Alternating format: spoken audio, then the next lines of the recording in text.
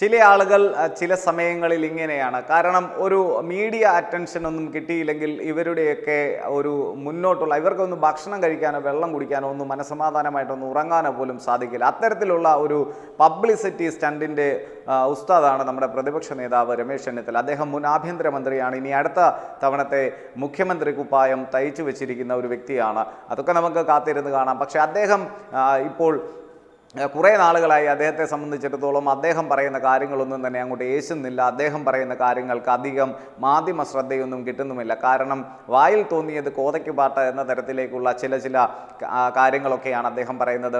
കൂടുതലും മുല്ലപ്പള്ളിയും അദ്ദേഹം തമ്മിലുള്ള ചില അഭിപ്രായ വ്യത്യാസങ്ങൾ, കോൺഗ്രസിന് ജംബോ കമ്മിറ്റി വേണോ അതോ ഗ്രാൻഡ് കമ്മിറ്റി വേണോ അതോ ചെറിയ ചിഹ്ന കമ്മിറ്റി വേണോ, ഇതൊക്കെ തന്നെയായിരുന്നു ഇവർ തമ്മിലുള്ള ഒരു അഭിപ്രായ വ്യത്യാസം. ഇതൊന്നും കേരളത്തിലെ സാധാരണക്കാരായ ജനങ്ങളെ ബാധിക്കുന്ന ഒരു വിഷയമേ അല്ലാത്തത് കൊണ്ട് ഇതൊക്കെ വളരെ അവജ്ഞയോടുകൂടി തെള്ളുകയാണ്. ഒരുപക്ഷെ ഇവരുടെയൊക്കെ പിന്നാലെ നടക്കുന്ന ഇവരുടെ സ്വന്തം അണികളല്ലാതെ പൊതു സമൂഹം.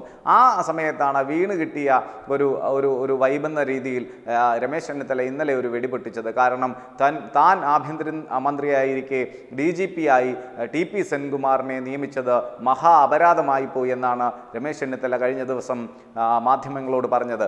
അത് തന്നെ നമുക്ക് മനസ്സിലാക്കണം. ഇപ്പോൾ അതിൻ്റെ യാതൊരു തരത്തിലുള്ള ഒരു ആവശ്യകതയുമില്ല. കാരണം ഒരു വ്യക്തി അദ്ദേഹത്തിൻ്റെ ഔദ്യോഗിക കൃത്യനിർവഹണത്തിന് ശേഷം അദ്ദേഹം ഏത് പ്രസ്ഥാനങ്ങളുമായി സഹകരിച്ചു പോകണം, അല്ലെങ്കിൽ ഏത് ദേശീയതയുമായി ബന്ധപ്പെട്ട് അടുത്ത് നിൽക്കുന്ന ഒരു പ്രസ്ഥാനവുമായി ദേശീയതയുമായി അടുത്ത് TP സെൻകുമാർ പോകുന്നത് ഇവിടുത്തെ ഇടത് വലത് ഭുജികൾക്കൊന്നും യാതൊരു തരത്തിലും ദഹിക്കുന്നില്ല എന്ന ഒരു കാര്യം തന്നെയാണ് നമുക്ക് പറയേണ്ടത്. കാരണം TP സെൻകുമാർ അഭിപ്രായം പറയുന്നതിൽ ഇവരെന്തിനാണ് ഇത്ര അസഹിഷ്ണുത കാണിക്കുന്നത്? കാരണം രമേശ് ചെന്നിത്തല അദ്ദേഹത്തിൻ്റെ ഔദ്യോഗിക വസതിയിൽ നിന്നോ അദ്ദേഹത്തിൻ്റെ കുടുംബ വീട്ടിൽ നിന്നോ എടുത്ത് അങ്ങോട്ട് ഓഫർ ചെയ്യുന്ന ഒരു സംവിധാനമൊന്നുമല്ല DGP പദം.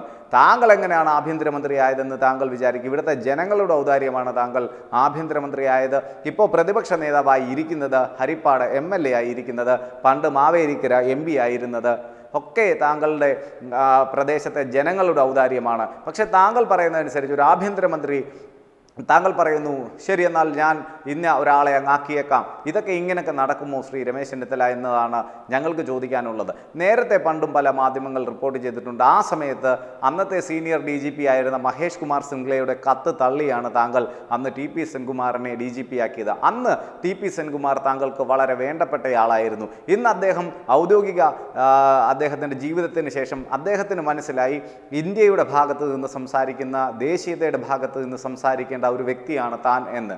അങ്ങനെ അദ്ദേഹം തൻ്റെ അഭിപ്രായം സധൈര്യം പറയുമ്പോൾ, സധൈര്യം മുന്നോട്ട് പോകുമ്പോൾ രമേശ് ചെന്നിത്തല ഉൾപ്പെടെയുള്ള ഈ ദേശവിരുദ്ധരുടെ ഈ അപ്പോസ്തലന്മാർക്ക് എന്താണ് ഇത്ര വലിയ ഹാലിളകുന്നത് എന്നാണ് ഞങ്ങൾക്കും ചോദിക്കുവാനുള്ളത്.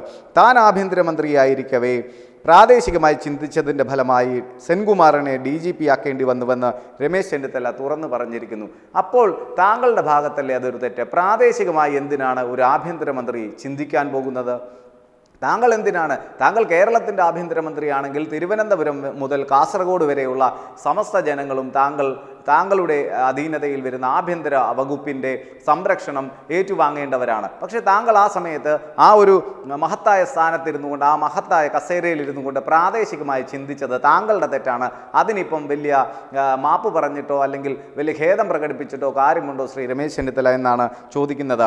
സീനിയോറിറ്റി മറികടന്ന് സെൻകുമാറിനെ DGP ആക്കുകയായിരുന്നുവെന്നാണ് അദ്ദേഹം കഴിഞ്ഞ ദിവസം പറഞ്ഞത്. പക്ഷേ അതിനകത്ത് താങ്കളുടെ അടുത്തൊരു ഇരട്ടത്താപ്പ് താങ്കളെ ഒന്ന് പറഞ്ഞു വെക്കുകയാണ്. പിണറായി സർക്കാർ DGP സ്ഥാനത്ത് നിന്നും TP സെൻകുമാറിനെ മാറ്റിയതിനെ രൂക്ഷമായിരുന്നു താങ്കൾ വിമർശിച്ചിരുന്നത്. ഇപ്പോൾ നിക്കക്കള്ളി ഇല്ലാതെ വന്നപ്പോൾ അടിക്കാൻ പറ്റിയ ഏറ്റവും മികച്ച ചെണ്ട, തനിക്ക് വേണ്ട പബ്ലിസിറ്റി ഏറ്റവും കൂടുതൽ ലഭിക്കാൻ സാധ്യത TP സെൻകുമാറിനെ ഒന്ന് ഞോണ്ടി നോക്കാം എന്ന തരത്തിലേക്ക് അധപ്പതിച്ചു പോയോ താങ്കളുടേതായിട്ടുള്ള ഒരു രാഷ്ട്രീയ പ്രതിബദ്ധത എന്നുകൂടി ചോദിക്കാനുണ്ട്. കാരണം പിണറായി സർക്കാർ DGP ആയിരുന്ന TP സെൻകുമാറിനെ തൽസ്ഥാനത്ത് നിന്ന് നീക്കിയപ്പോൾ ഏറ്റവും കൂടുതൽ പ്രതിഷേധമുയർത്തിയ വ്യക്തികളിൽ ഒരാളായിരുന്നു രമേശ് ചെന്നിത്തല. താങ്കൾ അതെല്ലാം മറന്നുപോയിക്കൊണ്ട് ഇപ്പോൾ ഇത്തരത്തിൽ സംസാരിക്കരുത്. മറ്റൊരു കാര്യം കൂടിയുണ്ട്. സെൻകുമാർ എന്ന വ്യക്തി അദ്ദേഹം സർവീസിൽ നിന്ന് വിരമിച്ച ശേഷം BJP എന്ന പ്രസ്ഥാനത്തിൽ ചേർന്നതിൽ നിങ്ങൾ ഇടത് വലത് കക്ഷികൾക്ക് എന്താണ് ഇത്ര എന്താ പറയേണ്ടത്, ഇത്ര വയ്യാഴിക എന്നാണ് ഞങ്ങൾക്ക് ചോദിക്കാനുള്ളത്. കാരണം BJP എന്നത് കേന്ദ്രം ഭരിക്കുന്ന, ഇന്ത്യ ഭരിക്കുന്ന പാർട്ടിയാണ്. നിങ്ങൾ BJP ആണ്, അല്ലെങ്കിൽ സെൻകുമാർ BJPയിൽ ചേർന്നു അംഗത്വം എടുത്തു എന്ന് പറയുന്നതിൽ നിങ്ങൾ ഇത്ര ബുദ്ധിമുട്ടേണ്ട, വിങ്ങേണ്ട കാര്യമൊന്നുമില്ല. കാരണം ജനാധിപത്യപരമായി ഇന്ത്യയിലെ ഏറ്റവും വലിയ ലോകത്തിലെ തന്നെ ഏറ്റവും വലിയ രാഷ്ട്രീയ പ്രസ്ഥാനങ്ങളിൽ ഒന്നാണ് ഭാരതീയ ജനതാ പാർട്ടി. ഇന്ത്യ ഭരിക്കുന്ന പാർട്ടിയാണ്. ഏതായാലും നിങ്ങൾ കോൺഗ്രസിൻ്റെയും നിങ്ങൾ ഇടതുപക്ഷത്തിൻ്റെയും ഒക്കെ ഇന്ത്യയിലെ അവസ്ഥ നമുക്കറിയാവുന്നതാണ്. അതുകൊണ്ട് ദൈവത്തെ ഓർത്ത് ഇത്തരത്തിലുള്ള ചീപ്പ് പബ്ലിസിറ്റിക്ക് വേണ്ടി ഇരിക്കുന്ന സ്ഥാനത്തിൻ്റെ മഹനീയത മറക്കരുത് എന്നത് ഒരു ചെറിയ തരത്തിലുള്ള ഓർമ്മപ്പെടുത്തലാണ്. എന്തായാലും വരും ദിവസങ്ങളിൽ താങ്കൾ നേരത്തെ പറഞ്ഞ അഭിപ്രായത്തിൽ നിന്ന് വളരെ ഉറച്ചു നിൽക്കുന്ന ആളാണെന്ന് പല കാര്യങ്ങൾ കൊണ്ട് ഇവിടുത്തെ ആളുകൾക്കറിയാം, മാധ്യമപ്രവർത്തകരായ ഞങ്ങൾക്കും അറിയാം. കാരണം താങ്കൾ ആഭ്യന്തരമന്ത്രി കസേരയിരുന്നപ്പോൾ പ്രാദേശികവാദം ഉയർത്തിയെന്ന് സമ്മതിക്കുന്നു. പിന്നെ പിണറായി സർക്കാർ DGP സ്ഥാനത്ത് നിന്ന് സെൻകുമാർ എന്ന മികച്ച ഉദ്യോഗസ്ഥനെ മാറ്റിയപ്പോൾ അതിരൂക്ഷമായി അതിനെ വിമർശിച്ച താങ്കൾ ഇപ്പോൾ TP സെൻകുമാറിനെ ഒന്ന് ചൊറിഞ്ഞുകൊണ്ട് ചെന്ന് ആവശ്യമില്ലാതെ പണി വാങ്ങിക്കരുത് എന്ന് മാത്രമാണ്, അല്ലെങ്കിൽ വല്ലവൻ്റെയും വായിലിരിക്കുന്നത് എന്തിനാണ് നിങ്ങൾ കേൾക്കുന്നത്? താങ്കൾ ഇരിക്കുന്ന ആ കസേരയുടെ, ആ സ്ഥാനത്തിൻ്റെ മാന്യതയെങ്കിലും കാട്ടിക്കൂടെ എന്നാണ് ഞങ്ങൾക്ക് ചോദിക്കുവാനുള്ളത്.